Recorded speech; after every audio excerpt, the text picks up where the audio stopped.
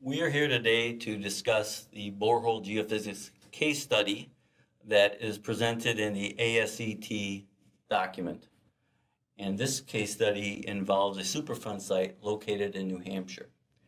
The Superfund site was undergoing active remediation of the overburden material that sat on top of granitic bedrock. And during the remediation process, they've identified increasing concentrations within the bedrock system that they didn't expect to find. The increasing concentrations in the bedrock mine wells, along with the development of the area with the installation of several private bedrock drinking water wells, led to expand the investigation to understand the bedrock aquifer system.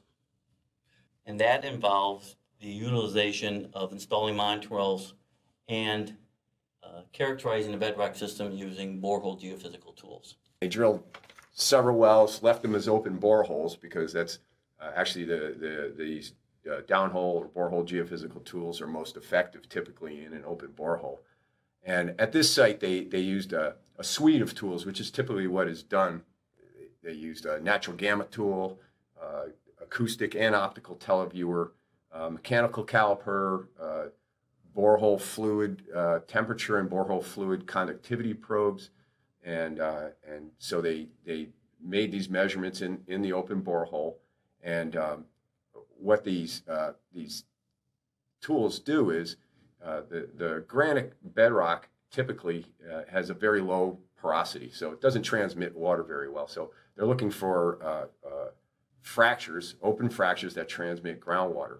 Borehole Televiewer tools will identify potential fractures and the orientation of those fractures, because the orientation is really important, because depending how that fracture is oriented, the rock likes to transmit water in the direction of that fracture. So understanding the direction of that fracture, what we call the strike and dip of that fracture, is very important. And then the next step is to say, well, does this fracture transmit water?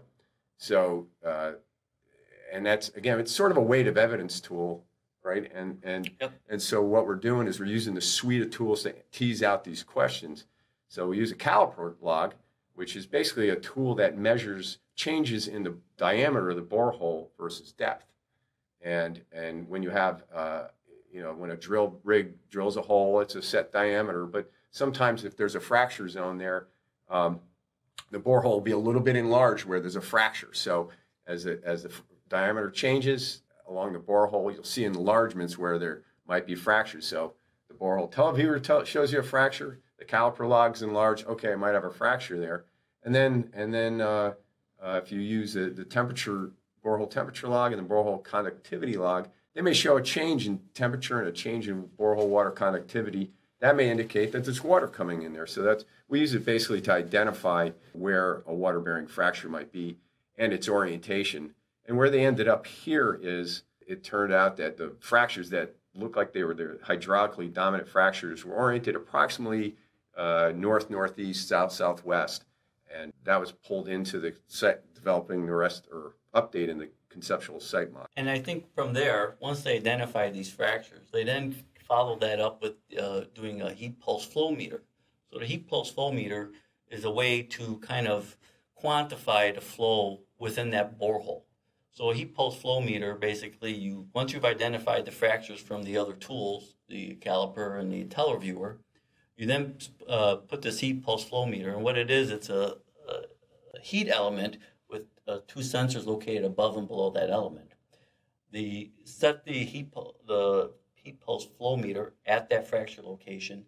They turn on the heat element, which instantaneously warms the water, and then they measure where that warm water, how it migrates within that hole. So the sensors will identify the direction of where that water is flowing, and it will also give it a rate. So that's another tool that is used to determine whether or not these fractures are of significance, and that then led into conducting Packer tests. And the Packer tests are then where you seal off a section of the borehole, you seal it off, and you collect a discrete sample from that borehole.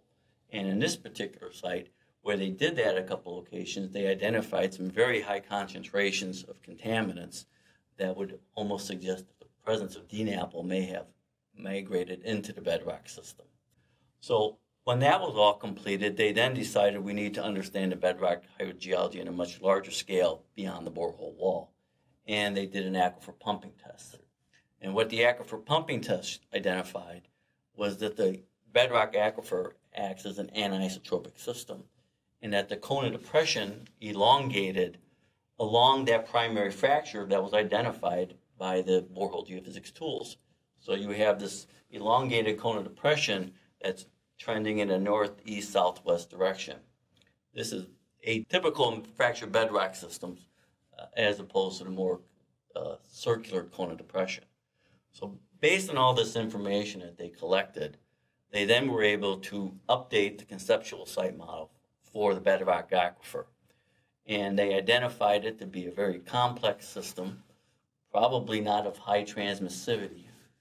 And that led to them basically updating the remedial alternatives. And they evaluated other types of remedial alternatives to look at how they could control or monitor the bedrock aquifer system, given that there's contaminants present in there.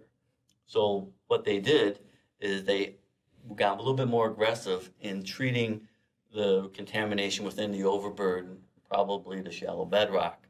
And then they also implemented institutional controls, I'm sure. And then expanded their bedrock monitoring system to take into account that preferential flow path along that major strike and dip feature.